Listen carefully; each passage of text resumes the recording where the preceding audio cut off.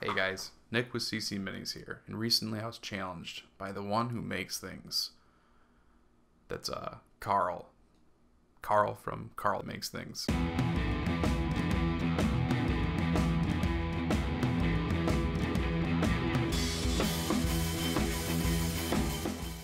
Hi there, I'm Carl, and I run the channel Carl Makes Things. Nick has been gracious enough to let me kind of slide into this video and introduce myself.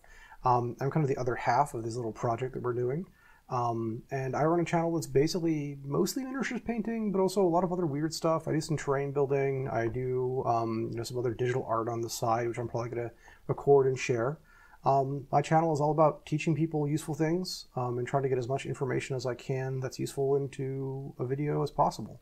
So if you're interested in seeing some of my work like you've seen here, come check me out. Carl is another great mini painting YouTuber who does tutorials on painting as well as how to build terrain. He has this crazy technique using a makeup sponge where he builds up paint layer by layer, even really hard colors. It works really well. Seriously, go check him out. He challenged me to paint the same thing as him, something that neither of us have done before, a bust. We decided on a character from Deus Ex named Alex Jensen. To be honest, I'm unfamiliar with the game, but this dude looks pretty badass. I'm getting some major 90s action hero vibes here, all mixed with a sweet cyberpunk aesthetic. I mean, what's not to love? We found a free STL file online, link is in the description. We both printed him up and gave ourselves just 6 hours, broken up into 3 2-hour blocks, to paint it to the best of our abilities. In addition to the challenge, I also recently purchased a set of the Pro Acro line, so I'm going to be giving them a try, and I will go over my thoughts on the paint line so far throughout the video. My plan for the first 2 hours is basically just to get all of the base coats done, and I plan on using a wet blend for at least most of them. I started out with my standard Zenithal Prime, black primer base with white Liquitex ink sprayed above it. Per the challenge, we only wanted to consider time painting as the 2 hours, so any priming and Zenithal work was not considered part of that.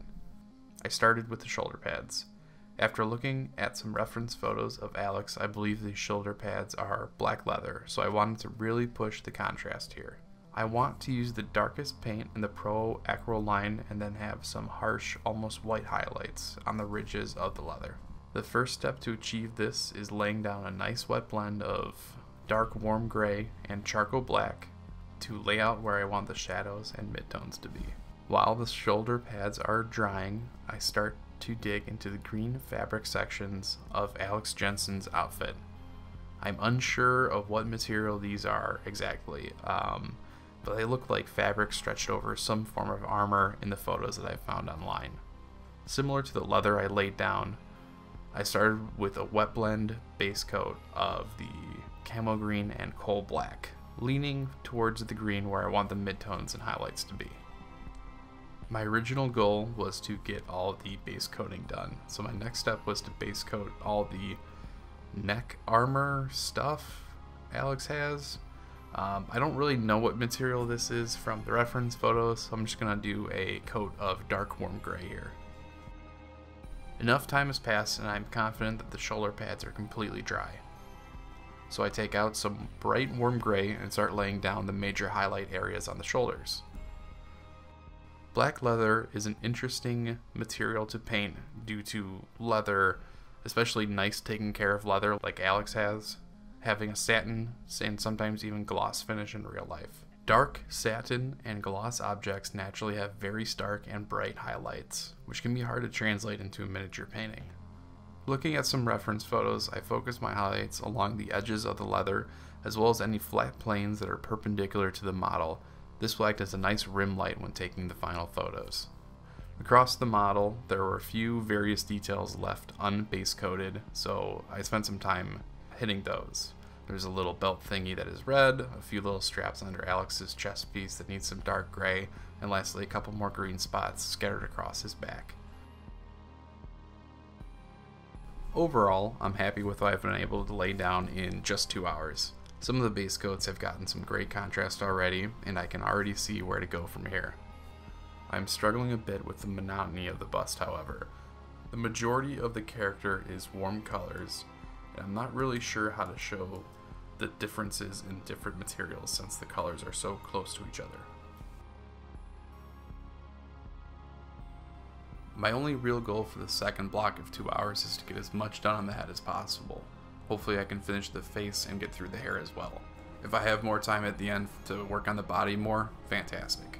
To do the skin tone, I'm going to rely on old, faithful, traditional painting color palette, which is a flesh tone, a blue for the shadows, and red for the highlights. I have to say that I've been super impressed with Pro Aquarel in this area. They only have one skin tone, but it works really nicely when you mix it well with other colors. For shadows, I am adding in a bit of blue and focusing under the cheekbones and the chin. And then for highlights, I add in a bit of bright ivory to punch up the brightness, and some red, which gives a little life to the cheeks, lips, and nose. And adding a second thin coat of the skin tone acts immediately as a great mid-tone. Next up is blocking in the hair. I used the charcoal black here and used a reference for Alex's face to get the correct areas painted black. After everything was blocked in, I went back in and added some highlights with dark warm gray. At this point, the whole darn model is warm, so I wanted to take the glasses and make them a much cooler color. I chose purple. This way, there's some nice contrast, which will, in theory, help to draw the viewer's eyes towards the face. I started out with some Pro Aquarel purple, but it really looked flat to me and I was not very happy with how it turned out on its own. It needs more contrast, man. I added in some black to my purple on the palette and hit the middle with that. I added those on the top and bottom of the rims as well as a couple dots towards the center of each frame. Leaning a little bit up as if there's lights above him glinting off his sunglasses. The glasses still needed a little bit more pop though, so I added a black rim around them, separating the glasses further from the flesh tone. At this point I was pretty happy with the head, so I turned my attention back to the body. I wanted to add in some more contrast to the green fabric-y armor things, so I added in a bit more camo green with the bright ivory to push the highlights, using some simple edge highlights. Then I mixed in even more bright ivory and hit the edges that I really wanted to be bright. Liking how the edge highlighting was working, I decided to do the same throughout the model. For the upper body armor, neck armor thing, I did the highlighting with bright warm gray again, going back over the areas that I wanted to be brighter more than once to build opacity. Even with the highlights, I wanted there to be a bit more contrast to the upper armor as it was still looking very samey.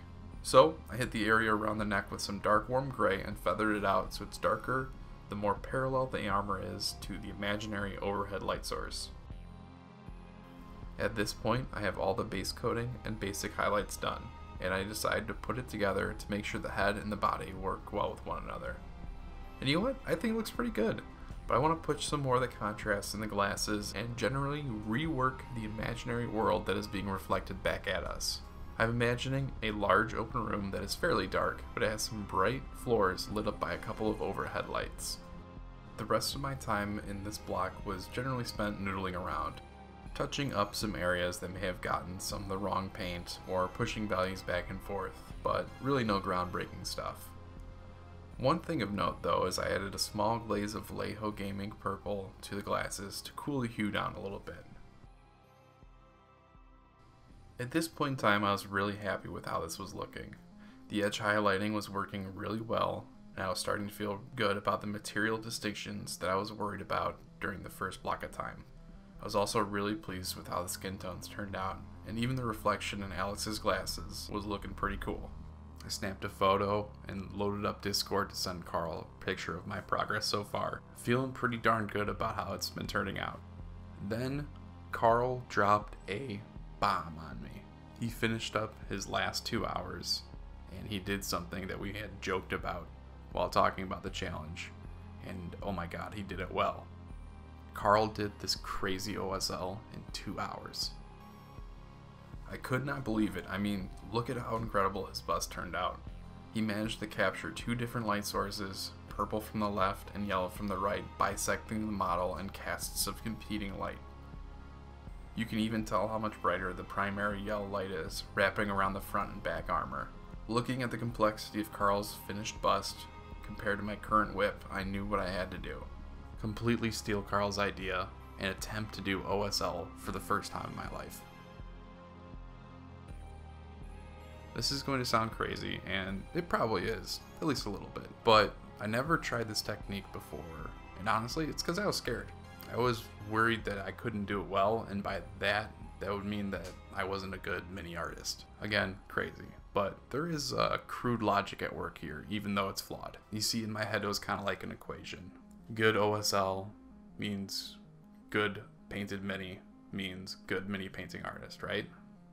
So the flawed logic was that the opposite was also true. Bad OSL means bad painted mini means bad mini artist. But I mean, that's a bunch of bullshit. So I never really tried, because if I tried and failed, that would mean I would be bad mini artist as opposed to good mini artist that's practicing. We set unrealistic expectations of ourselves all the time. How well we should be able to paint something, how great something needs to look in the end, or how we're afraid that our work might be compared to others that we see on social media.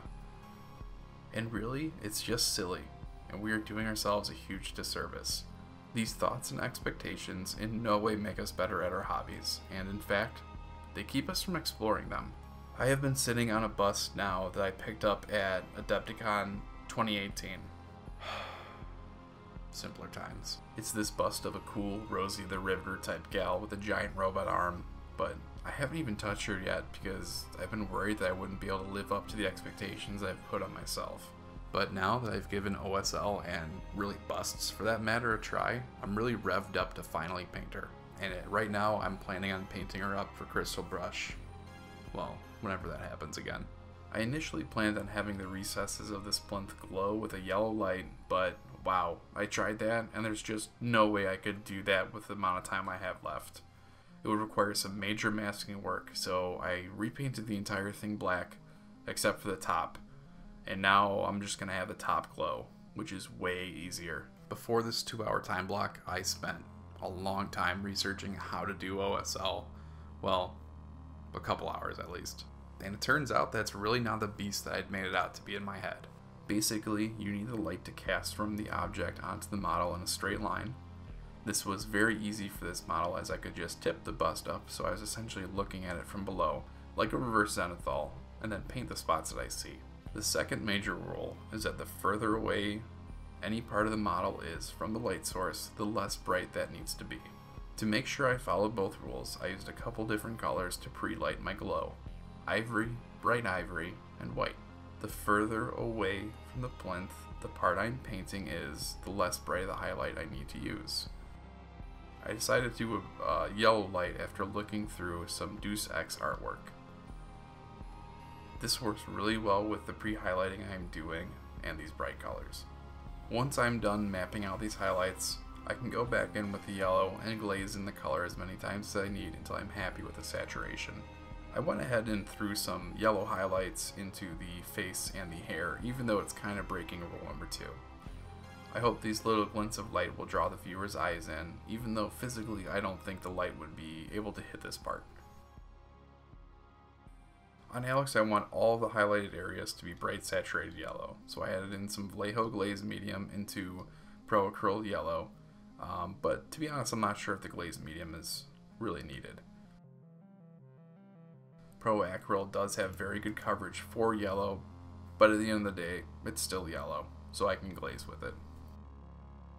I added the yellow to the plinth as well, making sure to leave a bit of bright white towards the center.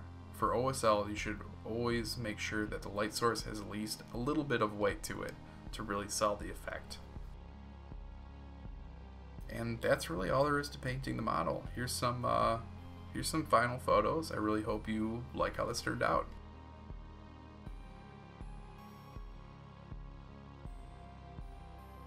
Well, that's it, guys. This was my first mini challenge, my first bust, my first time working with another YouTuber, and my first time doing OSL. and I gotta say, it was all a fantastic experience. I really hope that you enjoyed the process too. It was really fun to make this one. Have you ever collaborated with another mini painter, like a group project? If so, let me know about it in the comments. I'm really interested to hear what other people have done. Don't forget to do the whole like and subscribe stuff, and most importantly, go check out Carl's work. I'll put a video right here and put a link in the description to his channel, and go check him out. He's really good. You'll learn a lot from him. Well, till next time, stay healthy and take care.